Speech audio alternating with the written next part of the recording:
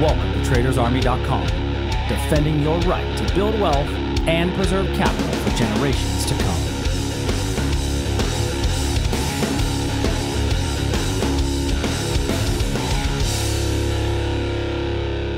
Yeah, everybody, welcome to the weekend edition of the Daily Market Commentary. I am your host, Chuck Fulkerson. Hope everybody had an amazing Easter weekend as we had the markets closed on Good Friday. So it's my first day back with you, although it's been my first day back since Wednesday because I tried to do a live stream on Thursday and it failed miserably. So for those of you that are normally watching our daily video, I apologize I didn't get that one out as I was trying to do the live stream, thought I would try it, and I literally tried it on the fly and it didn't work out. But we're here, we're back, we're live, I guess as live as I can be on Sunday night at our weekend edition. So let's go ahead and dive right in. So typically we want to look at the bigger picture on the weekends, and I like to look at I like to use Sunday nights to look at the bigger picture on kind of what's happening. We're seeing that the S&P 500 had a really strong rally on Thursday, but still not enough to get us a new swing high.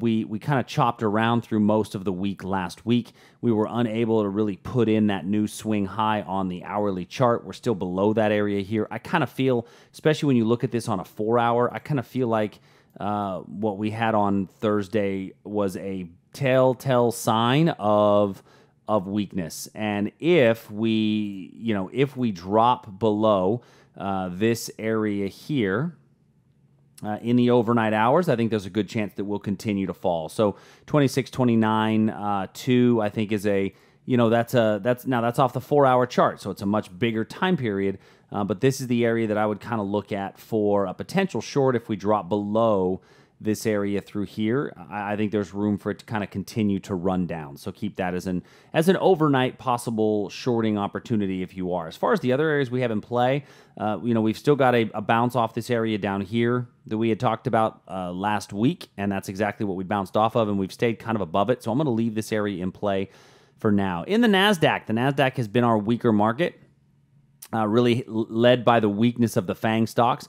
And over the weekend, President Trump came out with another tweet about Amazon, talking about that they need to pay more taxes and that they're getting too good of a deal from the U.S. Postal Service. So whatever that means, that just that Amazon is a pretty big component when it comes to the NASDAQ, and the weakness in the NASDAQ has really been led by those FANG stocks over the past couple of days. We've not seen a whole lot of return to normal. Now, I will say on the 4-hour chart, we did have that long wick down, which signifies a lot of buying. A lot of buyers could be looking for good value opportunities in some of these FANG stocks. I mean, you look at something like Apple, and Apple actually has, found a bit more support than some of the others. Facebook, Facebook, I thought we might get a bounce off of this area here. I put a tweet on that about, on a daily chart later in the week, and we obviously were unable to get a bounce off of that area. Let me get all of this. So I'm hitting the wrong buttons here. We were unable to get a bounce off of this area. That was the daily level. And my question was, do we see that a potential bounce? Price just blew right through it, didn't pay any attention to it at all. And now I think that we could get yet another rollover. My big fear, Facebook not doing so bad. When we look at these Netflix or these technology stocks, the big one that's really right around the corner is Tesla. And I talked about it in my podcast this week, which is, I think, being released tonight or tomorrow. On the podcast, we did a whole segment on Tesla and looking at really what Tesla looked like. But from a fundamental standpoint, take a look at this. Losing 48 cents, losing 58 cents, losing 87 cents. It was losing money back here. On the one positive quarter that it had, it did rise huge. But look at this, down $1.33 a share, down $2.92, down $3.04. If we have another negative earnings quarter, I think we could see Tesla drop sub 200 pretty quick. So just keep an eye on that. Just be aware of some of the movements that have happened. I mean, it's gone from 389 to 250. So those of you that are Tesla lovers and long bulls, just be aware. Just be cautious. Some other markets to look at on some longer term stuff. And by the way, I have had a lot of requests to get into individual stocks. I'm not going to do too many individual stocks in this forum. This forum doesn't really lend itself to individual securities. I will have a a different avenue for individual securities kind of going forward. I'm not quite there yet. I'll let you know when that does come around. But I've had a lot of you ask me specifically about options on individual equities, and I'm working on a plan for that coming soon. Crude oil. So looking at crude oil, we have rallied up into what could, I think, be a decent reversal area. So if we get about a third of the way into the level, there's a short if we come back out. If we don't come back out of it, then we're not going to get the short. Now, I will say that this little bit of basing area here makes it a little bit weaker of an opportunity. So use your own judgment and understand your own risk before getting into something like this. If you do indeed still like that area, but there's nothing new to add. Gold, nothing really new to add here in the gold side of things. We've got a level up here for a potential reversal if price does get there, and then this 1,300 an ounce area down in here. There was a potential for a reversal right in this area here, unable to hold that level as it kind of just chopped around before falling through. And now we're kind of coming off this pivot, but I feel like this is pretty weak. So if you are so inclined, you may just be willing to take a breakdown short below this area right here, as it could move down from there. Let's slide over and take a look at our bonds and currency markets. So in our bond arena, we had a long time short setup in bonds, and then it popped right through that short before then kind of coming down and chopping around in there. So now I've got to look much longer term in bonds if I want to find something. And bonds have put in a pretty strong bottoming pattern. If I move this out to the daily chart, you will see that we've put in what could be a fair bottoming pattern in bonds. Not completely, but it is giving sign a little bit of sign for hope, and that's something that a lot of investors have really been looking at, is where are we going to get any of that hope in bonds? We've seen some of those bottoming patterns in the past. Looking at this on a weekly time period, it could just be a rally back up, but we are due for bonds to give us a rally back up into this region here. This region here is a great short area if we do get that rally kind of back up. So looking at this on a more smaller scale, looking at our opportunities, I think you might get a decent opportunity for a potential reversal right through this area here going forward. I think this area here does lean itself to a pretty decent opportunity. Let me change the size here just a little bit, shrink that down.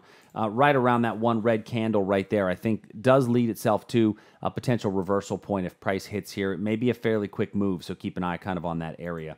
Looking at the Aussie. So the Aussie, we had our setup in the Aussie. Price hit this level and then was unable to hold. It then continued to fall through. And now it's starting to kind of rally back up. Now, we did bust through the level in here and we're unable to hold. This is unfortunately one that, because I didn't get a video out, was on my list to talk about on Thursday because it was such a weak arrival into this area. So sometimes you're going to have levels that just fail, and this is exactly what that was.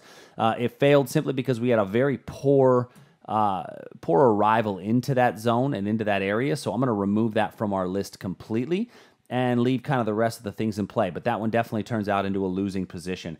Our euro trade from this high up here is continuing its march down. So for those of you that are still in that euro, my guess is you're probably not, as you're not going to hold those things typically over the weekend. But that euro trade, still looks like a winner chicken dinner. And still running down nicely. We've got a potential reversal point in here. I'm going to leave both of those lines in play. I will tell you, I'm tempted to add this area here. And I personally will look at this when price gets there, but I'm going to change my setup here. I am not overly confident. Let me just state that. I am not overly confident in this area, but I think it very well could work. So take that with a grain of salt, if you will, that we could get a move into here and get short on the reversal coming out of it. Canadian dollar makes me angry, and it makes me angry because we gave it the almost fill, but not quite fill.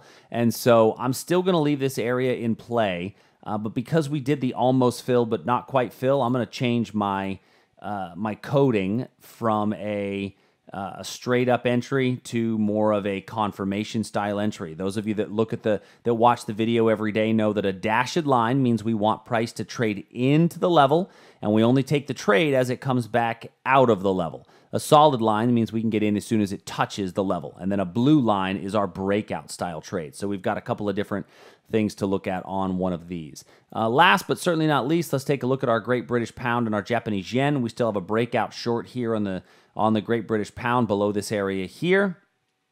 Japanese Yen, we have not added anything to our trade style. I will say that there's a potential in the yen as I see this kind of, we're in this rising area. If I could draw a trend line.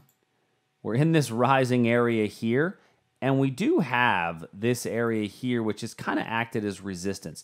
So I think there's a chance for a breakout move out of this area. So if you want to, if you are looking for a trade that you think could be a decent little runner, I think it could easily run up to this region here. Your stop would be below this area down here because it's going to go below the last prior pivot.